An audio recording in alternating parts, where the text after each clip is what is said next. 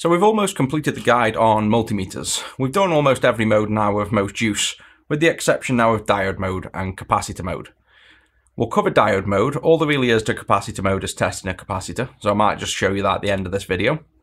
But let's focus on diode mode.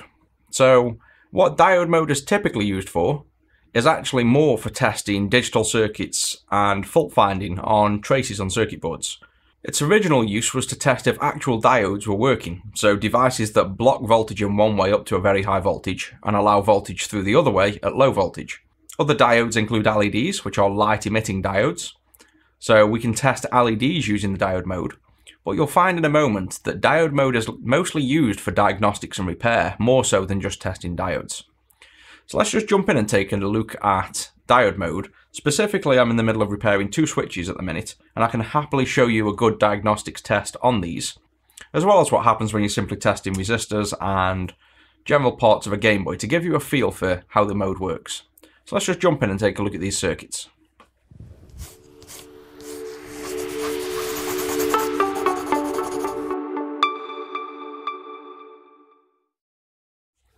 So as always, we've got to get the multimeter in the right mode first. So you can see on my multimeter, I've changed it to the diode and capacitor symbol here, the top one being a diode, the one below being a capacitor. And then on this particular meter, it's a bit tricky to get into. I believe it's not set up, it is menu, and then select up and down. So select diode or cap, and then select whether you want diode or cap here. So it's already set up for that, and we're in diode mode. And the quick test for diode mode, it's very similar to continuity. So you'll find that you touch together the leads, and you'll get a beep, just like continuity. And you can also find shorts in essence, just like continuity mode. So if we take the shield here and the shield here, you can see we've got continuity between them. So it acts very similar in that sense. But let's first start with how you're meant to use diode mode, or what typically diode mode's designed for. So if we just get this Game Boy here, and we've got some LEDs at this top corner, the power and the low power LED. And you can see we've actually got the symbol here as well on the LED. So you can see the little line here indicating that this side of the diodes is the negative and here is the positive. So if we were to connect the negative to one side of the LED and the positive to the other, you'll see the LED lights up, so you get a red LED, and here it should be the green LED, and you can see they both light up. But interestingly, as well as visually seeing this diode working, this LED, if you look at the meter, it says it's got a 1.77 volt on the diode. So this means this red LED, once we go over how LEDs work, it'll make sense, but this red LED has a 1.77 volt drop. If we look at green, it's a higher voltage normally, and it's 1.85. And that changes with current draw as well. But generally, you test diodes by applying the probe leads to either side of a diode. This should go on the negative side of the diode, this should go on the positive. If the diode's working, then the correct way around, so we can use these test points here, you should see a volts drop. And if we flip the probes around, you should see the other way is open line, which means there's no connection. It's the same as not having a connection. That's a good diode. If a diode was faulty, say this LED was not even on here or blown, effectively open, so an open diode, both ways naturally will measure open circuits, because if there was nothing there, or if it's broken physically and there's no electrical connection, doesn't matter which way around you put your lead, you'll get open line. So that test indicates the LED or the diode is open, as we call it, because you can have a failed diode can either be permanently open, where it's burnt and left a gap, or it could fuse together and break over, and then you have a short-circuited diode. If you have a short-circuited diode, you'd get testing both ways the same volts drop. So you'll either get a dead short that beeps both ways, meaning it's completely shorted, or maybe it's partly bridging but there's resistance there, but the key there would be both ways would measure the same voltage. Now there's exceptions where this is meant to happen, where things happen like Zener diodes where they break down both ways, but in general, testing diodes is open line one way, voltage another is a good diode. That's general rule of thumb. There's rarely a case when I need to check a diode, and it's rarely a case they ever fail. So now let's move on to the much more common situation where we want to test, say, a circuit board. So I've got two Nintendo switches here, and what we do here And I'll explain why this is the case as well. When you want to use diode mode to test a circuit, the way you do it, so we just take, say, this one for now.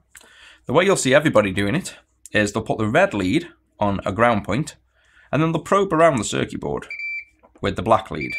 And they'll be looking for, normally going over capacitors like this. And this is a faulty one potentially here. That's why I'm midway between repairing this. Let's say we went over here where the charger is fine. You'd normally see that one side beeps briefly and another side beeps to ground, which means the left side of this capacitor is shorted to ground and the other side isn't. So when you're testing it in diode mode, you'll normally see people going around a board like this. Beep solid at one side of the capacitor and beep briefly the other side.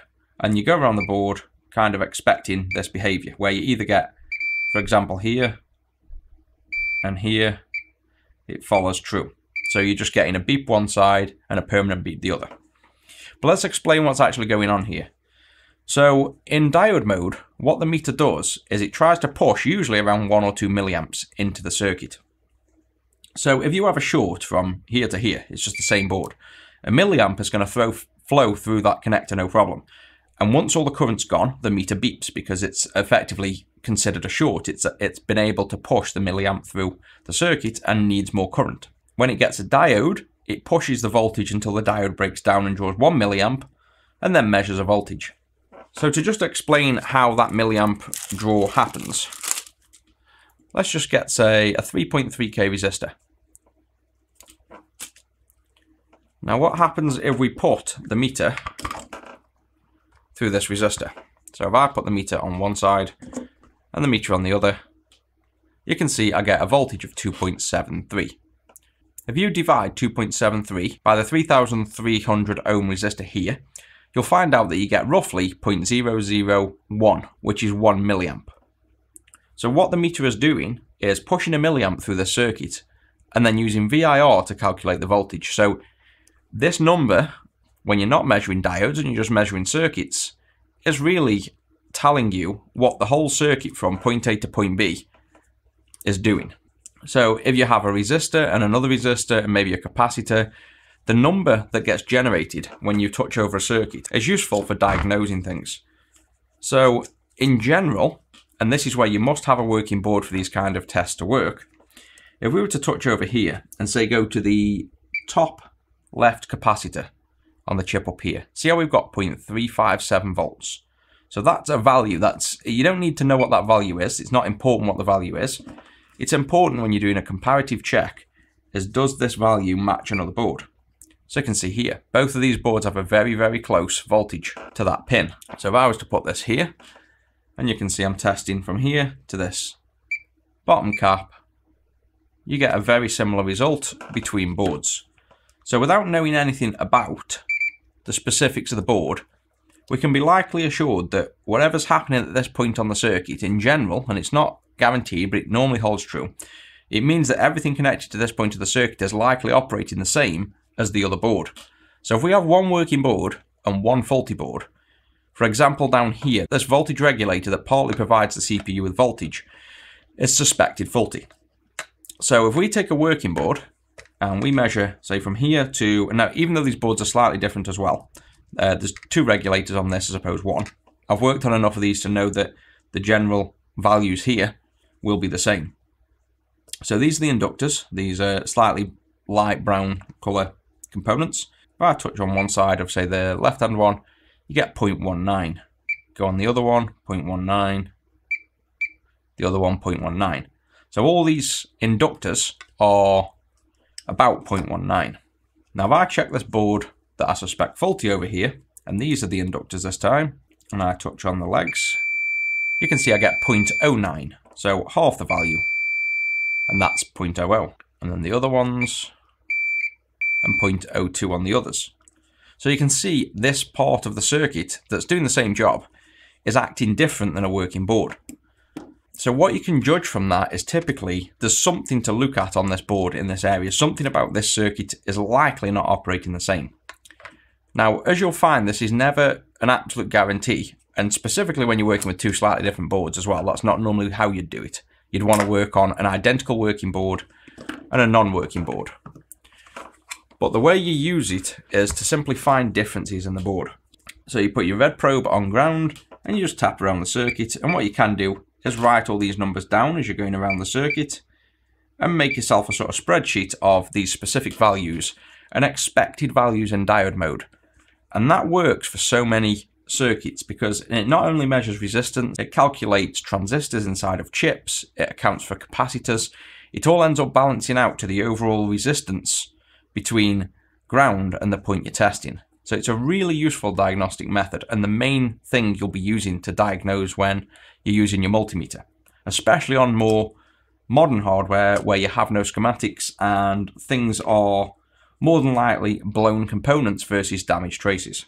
So the only other question you might have in terms of why are we putting the red lead on ground, for example? Well, if we swap the leads around, bring in the meter, and let's say we put the black probe on the ground and then touch on the meter, you can see we get 2.3 volts. Go the other way and put it on this way and you get 0.35. So the reason you swap these leads around is if anything in the circuit from ground to source is acting similar to a diode or typically breaking down under voltage, when you put it this way around with the ground on ground as expected and the current source coming from the higher end, that's how the circuits generally work. So you're going to find that if you have a diode in circuit, for example, you're going to get a diode reading and you're also going to light up the diode. So by flipping the polarity around and working in what is typically on most systems the opposite way in which current would be expected to flow, you get more consistent readings. So you can use it both ways, but as you'll see, the convention is typically to put the red probe on ground to prevent things like diodes in circuit giving you different readings. This way you get a more consistent reading. So say we wanted to test this board and we suspected this chip over here was faulty. You'd simply set the meter into diode mode, put your red probe on ground, and you'd test over, usually capacitors. You can test over resistors as well. You generally test over all the points. So you test over this cap, you get 0.37. And what you're looking for when you're looking for just shorts in the first place, quick tests, is capacitors don't normally beep out to ground both sides. It's normally one. If they do beep out to ground both sides, if you get a working board that you know works, you can compare whether on the working board that's also the case. And it's more about checking the difference between two boards. If you don't have a working board, the only thing you can really test in diode mode is if there's a short over capacitors and you're taking an assumption that you wouldn't normally have a short over both pins of the capacitor, which holds true in most cases. So for example, that side is fine and not shorted, that side is shorted, that side shorted, that side isn't. So based on these quick tests, that only one side of each capacitor is going to ground, you'd expect this circuit to work. Same with inductor, one side and other side is both beeping, which is good. It's only normally a concern if both sides beep to ground. It's not rarely a concern if both sides don't beep permanently. So with this being a working board, if you suspected, say, this chip over here, same principles again, put your probe on the ground and go over all the inductors on both pins, and both of them beep fine. And then you can see this one here, see how it's actually beeping both sides. Now, because I know this is a working board, this is where you'd expect this inductor to beep out both sides.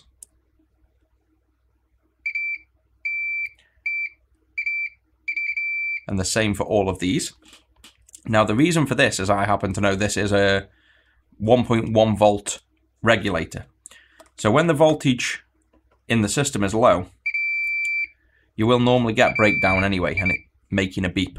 So CPU areas, anything to do with CPUs, really low voltages, you'd expect certain areas to beep out.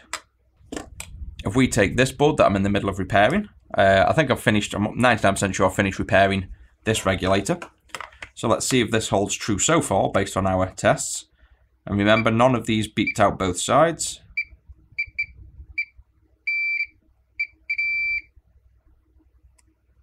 And you can see a difference in behavior there. So unless I forgot to test the bottom of this cap beeps differently. So this is where we'd go, okay, let's grab the working board and go, oh no, it's fine on this board.